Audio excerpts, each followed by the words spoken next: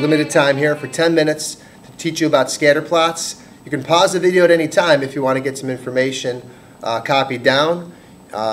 This way you can play along with me with your graphing calculator, or just listen to my recommendation and my explanation of the different questions. This will take you through an explanation of least squares regression line, talking about correlation, R squared as well, and also discussing the slope and the residuals. So without further ado, here's the lesson.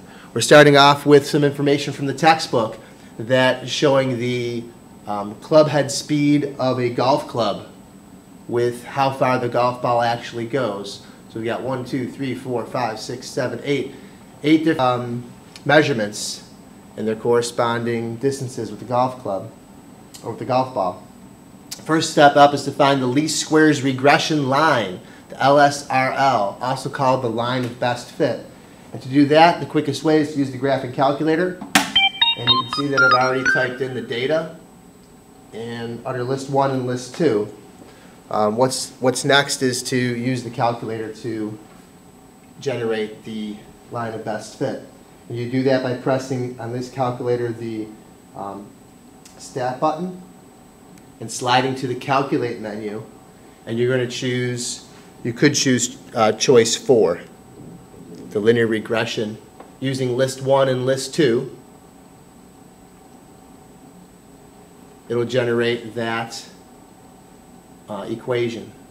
Along with the equation, I also get the R squared, which is the coefficient of determination, and I also get the correlation coefficient as being 0.93.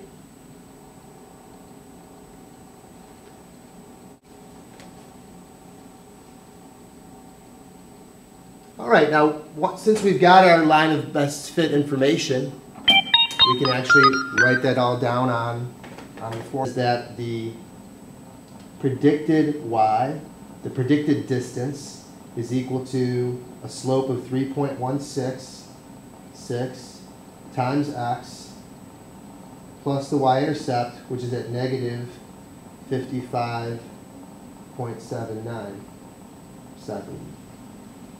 That's pretty decent information. You can also improve your score and improve your communication by actually writing it out as in words. We've got the predicted distance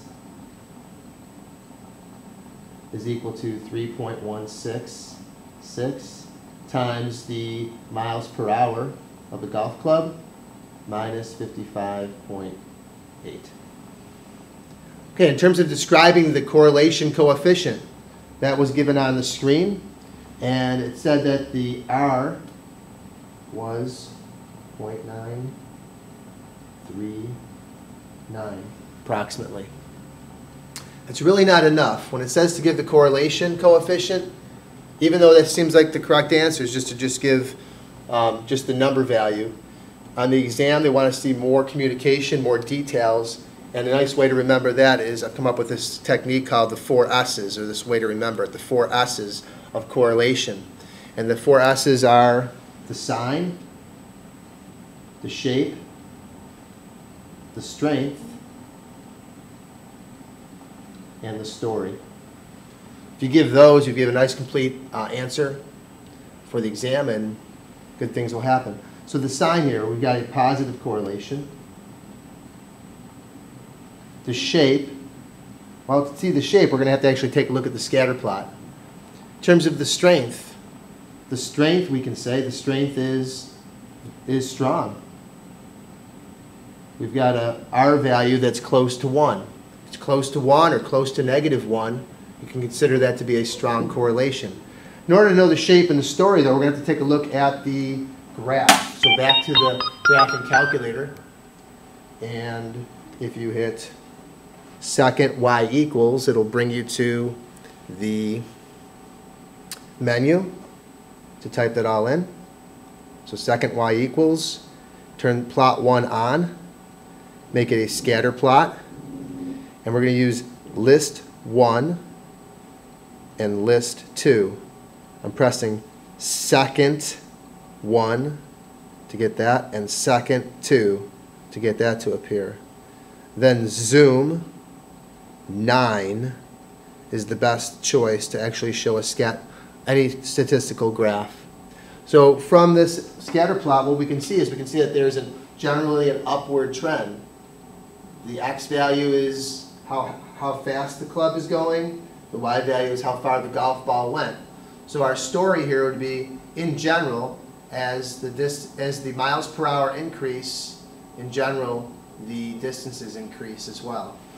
And also by looking at this, we can get golf balls here. We can see that there is a rough linear pattern here. There's no sort of pattern or curve. We're not seeing it dip down and come back up again and curl back up. We're not seeing it rise up and then level off. We're seeing generally a pretty decent linear shape. So we can record that. The shape is roughly linear, roughly a straight line. And the story, as the miles per hour increase,